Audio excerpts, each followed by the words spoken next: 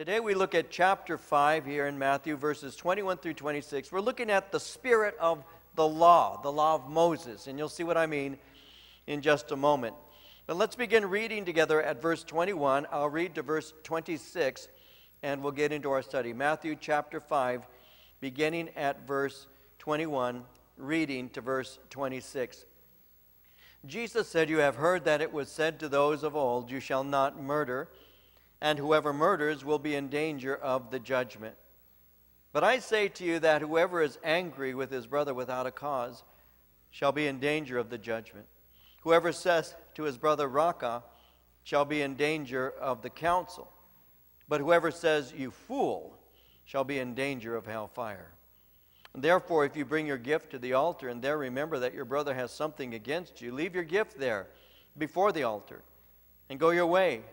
First be reconciled to your brother, and then come and offer your gift. Agree with your adversary quickly while you are on the way with him, lest your adversary deliver you to the judge hand you over to the officer, and you be thrown into prison. Assuredly, I say to you, you will by no means get out of there till you have paid the last penny." In verse 20, Jesus Christ made a statement. Let's use that verse as a platform to move into the other verses, because in verse 20 here in chapter 5, he had said this. He said, "For I say to you that unless your righteousness exceeds the righteousness of the scribes and Pharisees, you will by no means enter the kingdom of heaven." When Jesus said that, he was making a very strong statement. He was saying, my followers must exhibit greater righteousness than that of the scribes and that of the Pharisees. And in saying that, Jesus was slamming the door shut on what has been called works righteousness. You see, this statement that he was making would have completely shocked those who were listening to him on that day. You see, the scribes were the religious experts. They were the teachers of the law of Moses. The Pharisees were a small but very powerful and influential religious group. And they were the bar that was used at that time to measure righteousness by. Now, as mentioned, the Pharisees were small numerically, but large when it came to influence. Just the name Pharisee gives to us insight in how they lived their lives. The word Pharisee literally is translated one who separates himself. And that's exactly what the Pharisees did. They were known for keeping themselves pure. They were known for staying away from those who were impure. To become a Pharisee required that you would do certain things. You would pledge yourself in the presence of 3 Pharisees to a strict adherence of Levitical purity, separation from ignorant and carelessly vulgar people, the scrupulous payment of tithes, the support of priests, and a conscientious regard for vows and other people's property. They attempted to cultivate a perfect heart that feared the very thought of sin, the avoidance of sin springing from love for God, the fulfillment of his commandments without expectation of reward, and the avoidance of any impure thought or any act that may lead to sin. And that lifestyle resulted in their being regarded as extremely righteous people. They were so respected that the ordinary people of their day knew that they would never be able to measure up to the righteousness of a scribe or a Pharisee. But amazingly, the Lord Jesus Christ is telling his would-be followers that their righteousness must exceed the righteousness that was attributed to Pharisees. So in the mind of his listeners, the door would have immediately been shut to them. Who amongst them could have a greater righteousness than that of a scribe, that of a Pharisee? Well, what we're going to be seeing here is that with all their efforts, they were still falling short of what Jesus would say is true righteousness. The result of their pursuit of righteousness would never satisfy the longing of a heart, because their works could never produce a satisfied heart that was pure. But Jesus' grace could. Remember in chapter 5 and verse 8 how he simply had said, "Blessed are the pure in heart, they shall see God." The Pharisees in reality were not pure in heart, and thus they were not going to have a relationship with God because they were building their lives on self-righteousness and not the righteousness that results from humility and seeking God for forgiveness. Their righteousness was really an outward righteousness. It was a show, if you will, but it wasn't an inward condition. The result of all of their disciplined efforts actually caused them to become proud and self-righteous. And that's possible, by the way, to be so religious that you become proud of being so religious. I had a guy very early in my Christian walk whom I knew. I was in my early 20s at the time. I believe his nickname was Lucky. And I remember he had, unfortunately, he had a habit of boasting. He had an arrogance about him. I'm sorry to sound like I'm judging him, but that's truly how I was impressed by him. He was always bragging about things he did for God and all, and it really was more arrogance than anything else. And I was a young man, and he was an old man at that time. He was in his 40s. Yeah. And I remember speaking to him on one occasion. I was about 22 years old, 23. And I said to him, you know, pride and arrogance is something that the Lord does not like. God gives grace to the humble, but he opposes the proud.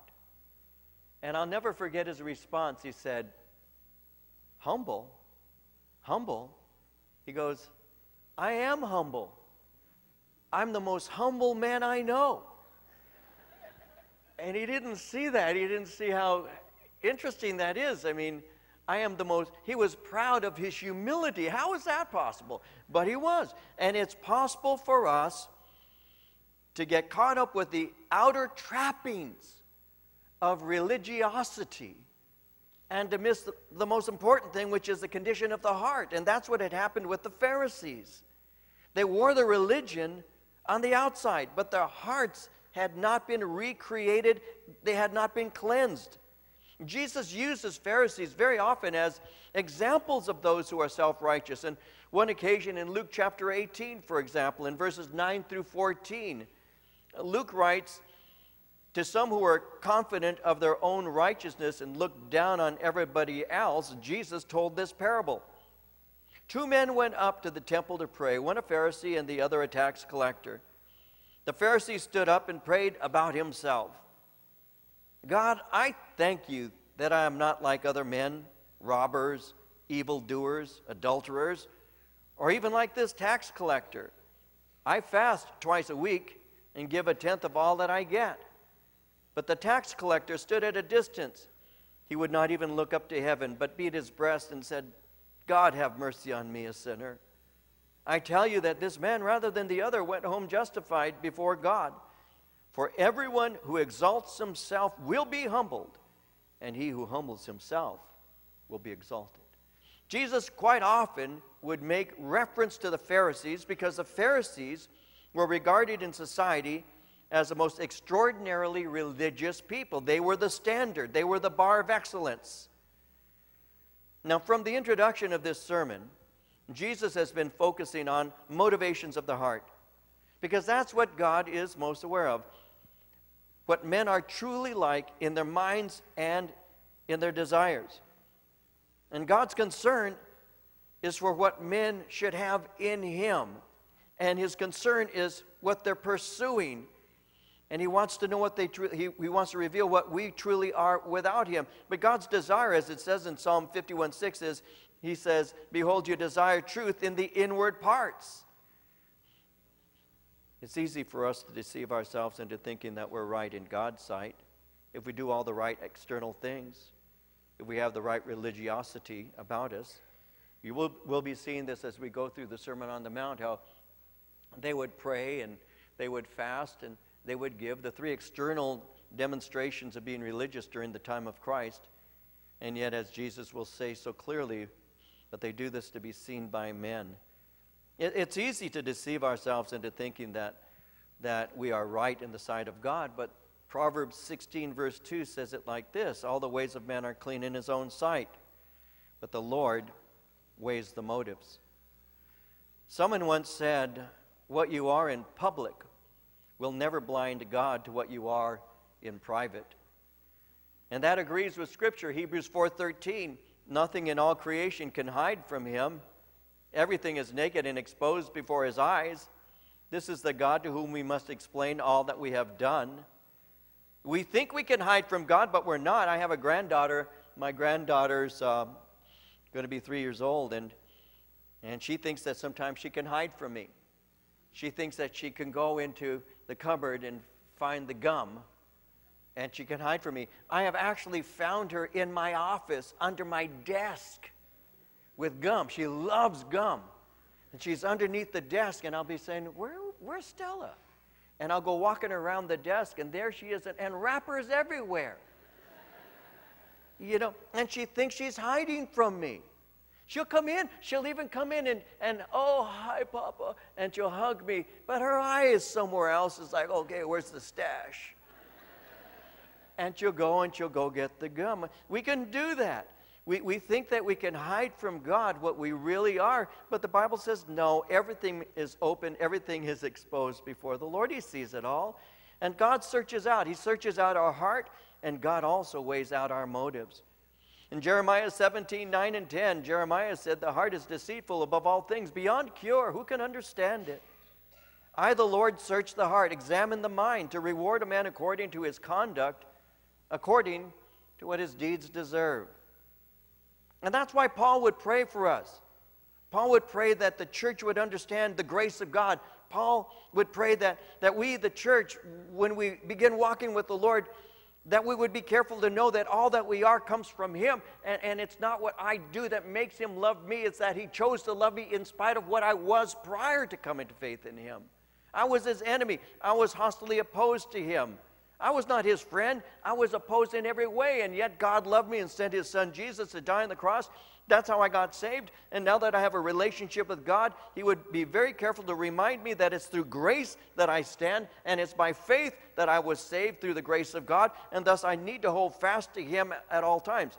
And so he would tell the Ephesians in chapter 3, verses 16 and 17, that he, and this is what he was praying for them, that God would grant you according to the riches of his glory to be strengthened with might by his Spirit in the inner man, that Christ may dwell in your hearts by faith, and that you would be rooted and grounded in love. You see, the good deeds of the Pharisees did not come from cleansed hearts. They did not have the attributes of the Beatitudes, and their motives were not genuinely pure. Jesus will say in Matthew 23:5, all their works they do to be seen by men. Now, people in general, all of us really, have the tendency of using external measurements to determine what we think is good. We can do the same thing when judging whether something is true or something's being blessed by God. Even Christian ministers and ministries can be judged by that kind of standard. The Apostle Paul was judged by people based on outer appearance. Now, if you ever read any historic references to Paul, or even some of the things that he said concerning himself in his writings, you would discover that history records that the Apostle Paul was not an attractive man whatsoever. History records that he had a large crooked nose, that he was slight in stature, his eyes were bulgy. He was not an attractive man. And when he was writing to the Corinthians, when you read and study 2 Corinthians, you'll discover that Paul, no less than 21 times in that book, no less than 21 times in 13 chapters, defends himself against accusations. And some of the accusations that came against the Apostle Paul by the Corinthian opponents related to his appearance and the way that he spoke. They said, well, he writes weighty letters, but in appearance he's weak, he's timid, he's cowardly. And they would say things concerning him to the degree that in 2 Corinthians 5:12, he said this. He said, we do not commend ourselves again to you, but give you opportunity to boast on our behalf, that you may have an answer for those who boast in appearance and not in heart. You see, God does not use outer appearance as his standard. He judges the motives of the person. 6 times in the following verses, Jesus attacks the legalistic system that has replaced the Word of God. And he begins each rebuke by either saying, you have heard, or it has been said. This phrase you have heard is what is called a rabbinical phrase. It relates to the teaching of rabbis. And so Jesus is utilizing their teaching to make it very clear and to make a very important distinction.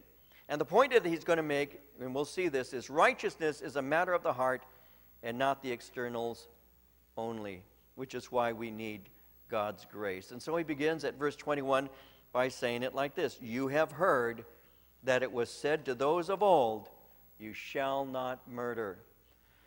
Now, many of us were raised hearing the phrase, thou shalt not kill.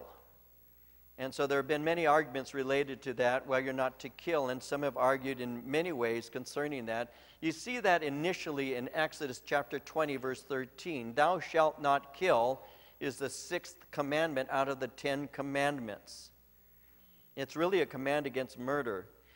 It's speaking of intentional killing. It is not speaking of the utilization of capital punishment. It is not speaking of something that can occur in an accidental death, where we'll say, driving my car and I accidentally collide with another car and somebody, a passenger or driver in the other vehicle, dies. It's not speaking concerning that. It's not speaking concerning warfare, because there are times when there is a just and a reasonable use of force in war. It isn't speaking about a person defending themselves against attack. Somebody has approached them as intending to do them physical harm, and in the course of trying to protect themselves, they take the other person's life. It's not speaking about that, nor is it speaking about you happening upon a crime and getting involved and somehow, through the course of events, ending up taking the life of somebody as you were defending somebody else. None of that applies to this. This is speaking concerning intentional killing. And when Jesus is speaking about murder here in verse 21 and says, you have heard that it was said to those of old, you shall not murder, he continues by saying what they're being taught, and whoever murders will be in danger of the judgment. When he does that, he's pointing out something very basic. You see, in their saying that whoever murders will be in danger of judgment, they would normally cross-reference and use another scripture to bolster their teaching. That scripture would have been Genesis chapter 9, verse 6. In Genesis 9, verse 6 says, whoever sheds man's blood, by man his blood shall be shed, for in the image of God he made man. And so what they did is they took the scripture, Exodus 20:13, they quoted it, you shall not murder, then they added Genesis 9, verse 6 as the explanatory note to that verse, and we're teaching that. And the point is that it would seem that the Pharisees really didn't go far enough in their teaching concerning this. They saw murder as purely an external act, so they didn't go deep enough into this. They didn't go to the root. They didn't point out the spiritual cause that resulted in somebody murdering somebody else. And because that's inadequate, Jesus corrects their interpretation, and that's why he says, but I say to you. Now, you'll see this in a while when we get to a certain point in the study, where the people are going to marvel at the methodology of Jesus, because in his teaching style, he spoke with authority. And you're seeing his authority right now when he says, but I say unto you. During that day, as is true to this day, when a teacher would teach the Word of God, very often they would refer to a commentator or their source, if you will. So very often when I give a quote, you'll hear me say, it has been said or whatever. And I'm actually referencing another person who has made a comment. And that's how the rabbis would teach. But not so with Jesus. You have heard it said by those of old, or to those of old, but I say unto you. Now what are you saying, Jesus, with your authority? Well, basically, he's simply saying, resist beginnings. Now, what does that mean? Stop the train before it begins moving down the track. What does that mean? I don't know. I just felt like saying it. No, what does that mean? Well, in James chapter 1, verses 19 and 20, James said, so then, my beloved brethren, let every man be swift to hear, slow to speak, slow to wrath, For the wrath of man does not produce the righteousness of God. Stop it. Nip it in the bud before it gets so serious that you end up taking a man's life. That's basically what the Lord is speaking about there. The beginning of an act of murder is sinful anger and hatred. And that springs out of our human nature. And so murder is an act of the heart and not of the hands alone. Mark 7:21 says, "For from within, out of the heart of men, proceed evil thoughts, adulteries, fornications, murders." So why is this important for him to start out this way? Because this teaching destroys any self-righteousness that anybody can have. You see, the best of people in their hearts are in the same condition as the worst. As unflattering as this is, it speaks of our sinful condition, our sinful human nature. The decisive seat of evil, it has been said, is not in social and political institutions, but simply in the weakness and imperfection of the human soul itself.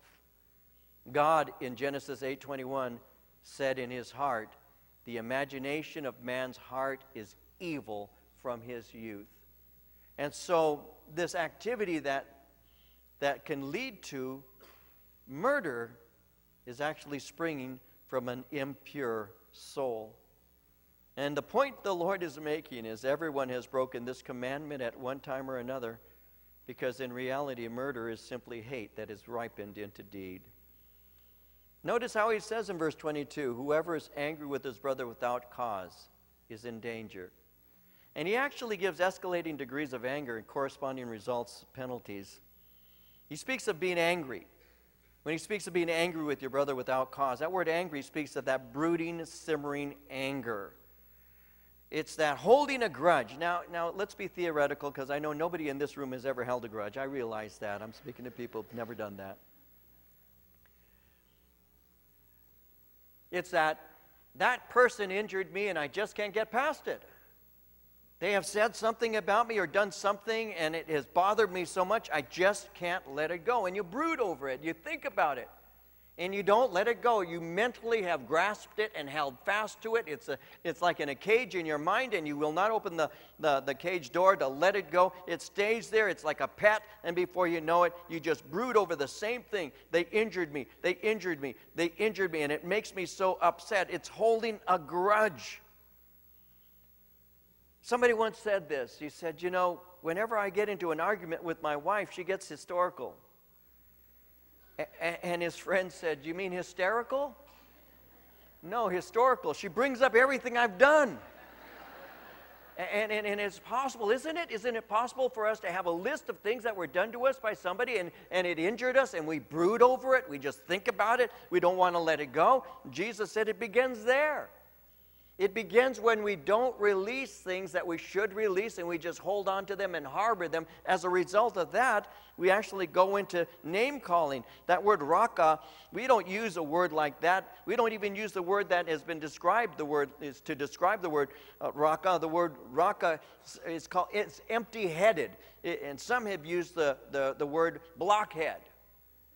And it's just an insult, because what happens is I'm now holding a grudge, and before you know it, I begin to just vent, and I begin to use some words to describe this guy, and then it goes to fool. That word fool there is actually escalating. The word fool means stupid, moronic. It speaks of a godless fool, and it gets to character assassination. The Lord is simply saying there are degrees of anger that lead to degrees of results that ultimately end when unforgiven, and you die in that condition. You end up going to hell because your heart is so impure. That's a pretty strong thing, but it's true. The penalty is hellfire when you reject God's offer of forgiveness. So Jesus is revealing an increasing degree of seriousness. From simmering anger, you become enraged, which, when unchecked, leads to physical activity, even murder. Now, there's something that's an aside, if you will, but actually has some depth to it when you begin to consider it. What's the problem with getting angry? If somebody bugs you, you just let them know. Or you say things about them or take it out on them later on. What's the problem with that kind of anger? Well, anger actually is very destructive in many ways, but that kind of anger actually destroys relationships. It destroys your relationship with God, and it destroys relationship with other people. You see, true religion produces love for one another, not hatred. And the Lord Jesus Christ would have us to know that self-righteous externalism will never foster love for somebody else. What it does, it actually, when I'm self-righteous, it produces in me a mentality of one-upmanship, if you will. Because legalism, when I'm trying to make myself look good on the outside, always leads me to want to one-up somebody else who might be also considered righteous. And Jesus created a community. And the community that he's creating is a community of brothers and sisters. And here's the thing that's really important about that is this community called the church today, this community has been created with many purposes, one of them being the purpose of loving one another. In Ephesians chapter 4, verses 2 and 3, Paul said it like this. He said, "Be humble and gentle. Be patient with each other. Make an allowance for each other's faults because of your love. Always keep yourselves united in the Holy Spirit. Bind yourselves together with peace." When Paul was writing to the Roman church in chapter 13 of the book of Romans, in verse 10, he simply said it like this. He said, "Love does no harm to a neighbor. Therefore, love is the fulfillment of the law." So when a person harbors a grudge, you cannot truly worship God. And so the way for us to be able to really worship God is through the act of reconciliation. Notice what he said in verse 23 and 24. "If you bring your gift to the altar and there remember that your brother has something against you, leave your gift there before the altar, go your way, first be reconciled to your brother, and then come and offer your gift." See, reconciliation is the key to truly worshiping God in spirit and in truth. My mom was outspoken. Some of you perhaps knew my mom. She's gone home to be with the Lord. But Mama was outspoken. I remember on one occasion, I was maybe 7 years old or so. We went to a store to purchase some shoes. So Mom took me into the store. It was in the evening. I still remember that. And we walked into this shoe store, and this good-sized shoe salesman got rude to my mom. Just was rude to her. My mom wasn't the kind of woman you could get rude to. She just wasn't that kind. He got rude with her. And my mom turns and looks at me. I still remember her doing that. "You wait here." So she follows this guy. He walked away and he went into this back room to check on some shoes or whatever. And she followed after him. Now me, I followed after my mom. What's going to happen? And the guy, I still remember, he was kneeling down and there were some shelves and he was pulling some shoes off of a shelf, and my mom stood over him and she said to him something I've never forgotten. Just to tell you, my mom was outspoken. She said, "I don't appreciate the way that you spoke to me just now. I'm going to go home and I'm going to tell my husband what you just did." And she said to him, "My husband is short, but he can jump real high." That's what my mom... He apologized. He apologized. That was my mom. She was outspoken. She was one of these people that you just couldn't say something to her without her having a quick response. That was my mom. She had a fiery temper. She got saved. And God's doing a work in this woman's life. But one day she's speaking to me and she says this, and I was in my early 20s when she said this, but I've never forgotten. Mama was speaking to me and she says, "David," she goes, "I love the ministry. I love the ministry. I love serving God. It's people I can't stand." And I laughed and I said, "Mama, people are the ministry. You need to understand that. You know, and it's easy for us to like certain things and not to like the people who are involved in those things. Well, John in 1 John 4:20 said it like this. He said, if someone says, I love God, but hates a Christian brother or sister, that person is a liar. For if we don't love people as the people we can see, how can we love God whom we haven't seen? That's true. If I say I love the invisible God, but I can't stand those whom he loves, then I really don't have a relationship with him. Reconciliation. It's all about love. It's all about the grace of God. It's all about forgiveness. It's all about letting it go. It's all about just saying, God, use me and work in me. Fill me with your Spirit and help me to let go of these things, because my nature, my inclination of nature, I can want to get even. I can simmer. I can brood. I can say things. I can be vicious. God, I don't want to go there. I want to love you.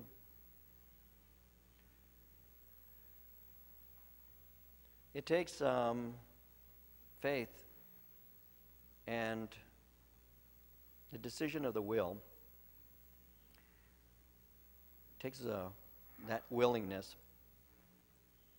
to let things go, to move to where you're supposed to be, to learn to love instead of wanting to get even all the time. Some of us don't know how to love. We're still learning.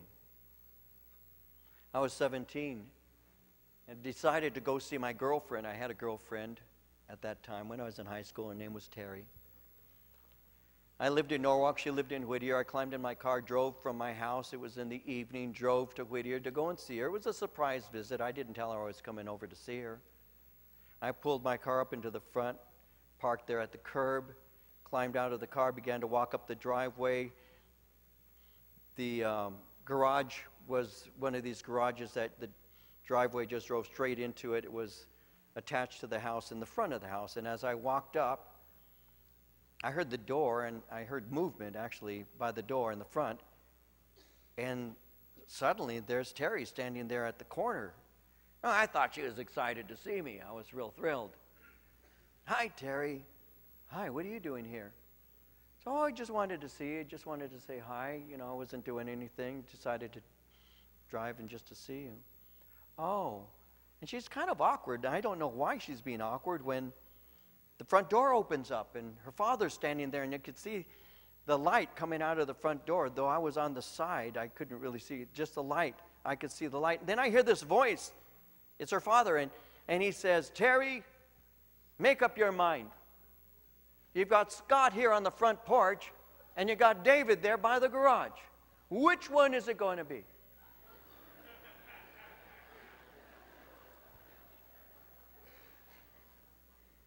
And I was stunned. And she's just mortified. And I look at her with this, like you shot me look. And I go to my car, and I have to drive home, and I'm broody, I'm angry, I'm stirred up all the way home. So by the time I get to the house, I swing the door open, I step in dramatically saying, I will never love again.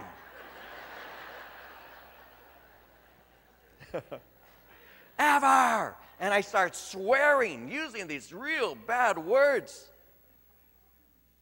Never. I was so angry, so betrayed, and I was screaming, I'm going to kill him. I will kill him.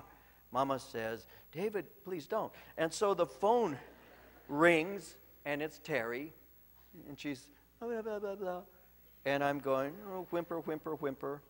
And my mama speaks to me, and I've never forgotten what she said. She said to me, love, David, never stop. And don't be afraid of it. It's the only thing that matters in life is love. And if you at this age decide that you will never trust or care or love somebody, you're making a huge mistake, son. And my mom said this to me. She said, love until your heart breaks. Love until your heart breaks. I took her advice. Instead of carrying grudges and being angry at things people have done to you. And I could give you a list of things that have been said about me over the years that are so unkind. So many things. So many ungracious things. So many things. If you choose to always stir those things up. Well, Billy Graham's wife said it best. She said, every cat knows that some things need to remain buried. And that's true. You just leave them alone. You take them before the Lord and you say, God, I will not become bitter. I will not become bitter over these things. I don't want to harbor grudges. I don't want to simmer in anger. I want to release them into your hand, because that's what believers do. In Ephesians chapter 4, verses 30 through 32, Paul said, do not grieve the Holy Spirit of God, by whom you were sealed for the day of redemption. Let all bitterness, wrath, anger, clamor, and evil speaking be put away from you, with all malice. And be kind to one another, tender-hearted, forgiving one another, just as God in Christ forgave you. Forgiveness. That's something we learn through Jesus Christ. God demonstrated his love toward us in that while we were yet sinners, Christ died for us. Even when we were in hostile opposition to him, our minds were in constant argumentation against him and his righteous standards. When we were just his enemies, he demonstrates to us his love, even as sinners, and he gave his Son. And so Jesus would be pointing us, and we'll be seeing this ultimately. I'm just getting ahead. But he'll be pointing us to that grace that he gives to us that enables us to be forgiving people. He says in verses 23 and 24, if you bring your gift to the altar and there remember that your brother has something against you, leave your gift there before the altar. Go your way. First be reconciled to your brother, and then come and offer your gift. Agree with your adversary quickly while you're on the way with him, lest your adversary deliver you to the judge hand you over to the officer, and you be thrown into prison. Assuredly, I say to you, you will by no means get out of there till you have paid the last penny. I was an assisting pastor. The senior pastor for several months was mocking and hurting me. I would come home and I would tell my wife, Marie, the Lord is moving me, it's time to go. And at that time, Marie thought that I was just overly sensitive. She thought I was wanting to quit. But in fact, I had been the punching bag every Monday night at meetings for some time. I was only 29, 30 years old at the time. I was still growing up. I didn't know how to handle that. And I would come home and I would tell Marie, I need to move on. And she would say, in her sweet and gentle way, man up. So I did. I held fast. Every week I'd come back beaten and beaten and beaten emotionally. Finally, I told her I can't do this anymore, and I began to weep at the house after one of the meetings. I said, I was a target again. This has been going on so long. I can't do this anymore. And what I had done is I had begun to, instead of dealing with it with the pastor, I began to speak to one of the guys there who was a friend of mine, and it was just not a proper thing to do. I was simmering, I was getting angry, and now I was beginning to open up, just like Jesus said I shouldn't do. That's what I was doing. And Marie finally said, you have to do whatever you think you need to do. And I had waited so she'd be on the same page with me over this, and when she finally said that, the next week I go to the meeting, and this time the senior pastor with the board, and the board was made up of 12 of us. He says before the board, David, you're not a pastor. You're a counselor. What you need to do is go back to school, finish your degree. We're going to reduce your salary by 50%. We're removing your ordination. And you will be a church counselor, but you're not a pastor because you're not called to be a pastor. And I still remember looking at him at that time saying, there's only one thing I know that I'm called to do, and that's to be a pastor, but it's obvious that it's not here. Therefore, I resign my position. I give you 2 weeks' notice. And the board that was there that day, why are you going to? And I said, I need to do that. And so at first they began to argue, but I said, no, it's time to resign. One of the men, his name was Dan, said, I will not receive your resignation, David, because I know you're called by God.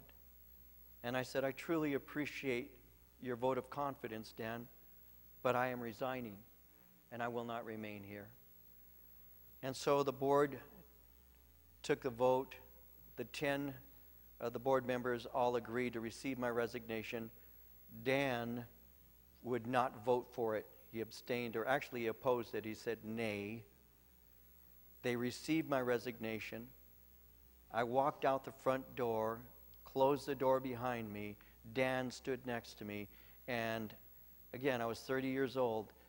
I looked into his eyes and I said, it's all over, and I began to weep like a baby. And I remember just putting my head on his shoulder and just crying like a child. It's over. I went home. I told my wife I resigned. And she shot me. No, she said, let's see what God wants to do. 2 weeks later, we planted this church. That's how this church came to be. But I had unresolved business. Planted the church, did our ministry. A year went by. The Holy Spirit awakened me one morning. It's time to reconcile with the senior pastor. I called the church. I said, I'd like to speak to you. I spoke to him. I want to talk to you. He said, about what? I said, about this last year. We need to speak. He said, let me see if I have time for you. He made some time for me. I came in, sat down with him. It got very loud in that office. He was yelling at me, and I responded with anger back. So loud that his new assistant came walking into the back to make sure we weren't killing each other. It was very loud. And that's how it came down. And it calmed down. Then we began to be honest. And then we asked each other for forgiveness. We prayed for one another. I stood up to leave. He hugged me. I hugged him in return. I said, I love you, my brother. He said, I love you too. I walked out that door. I never turned back. I never looked back. Because that's what reconciliation does.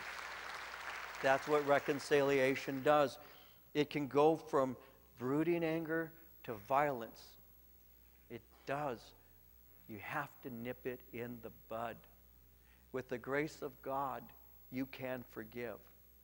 With the grace of God, you can release it.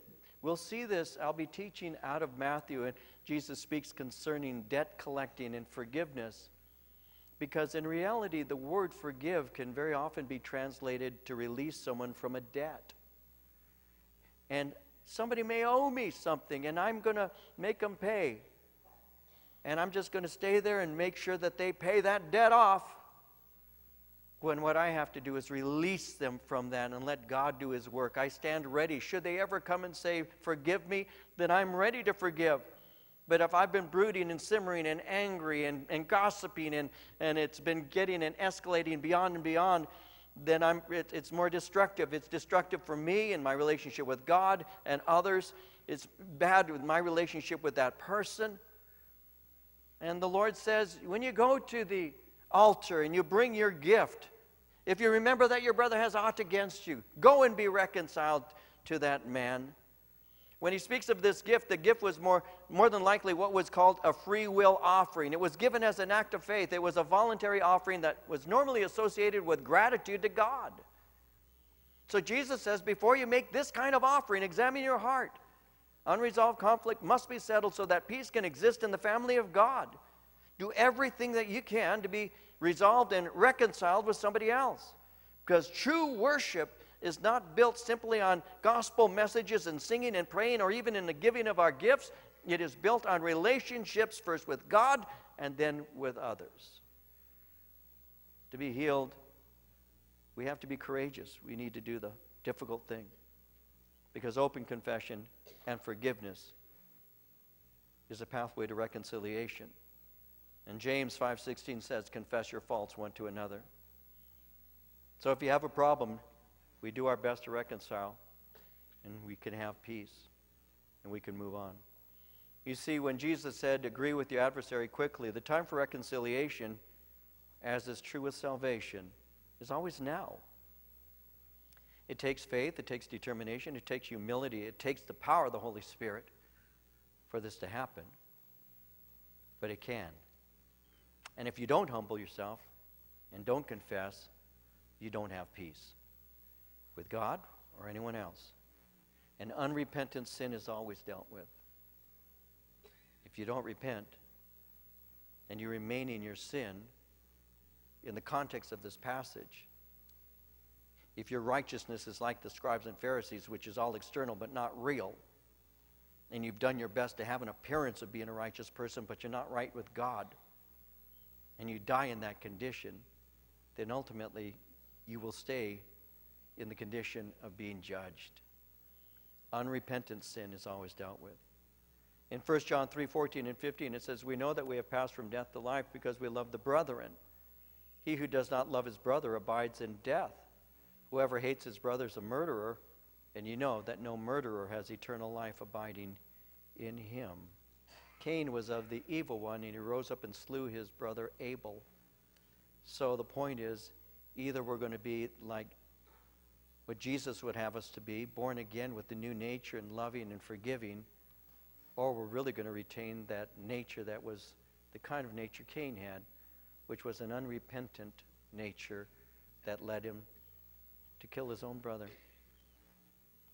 The grace of God is what we all need. If we tried to be righteous as the Pharisees were, Jesus said, your righteousness needs to exceed the righteousness of the scribes and Pharisees. But how's that possible? And it's possible by the grace of God and not by man's fleshly self-efforts. If God is speaking to your heart today and you've been trying to improve yourself, you can't. The way to improvement is to die to yourself. Say, God, be merciful to me. I am a sinner. I need your help. Forgive me first. And as you've forgiven me, teach me to forgive others so that I might really be your child. I want to be your child.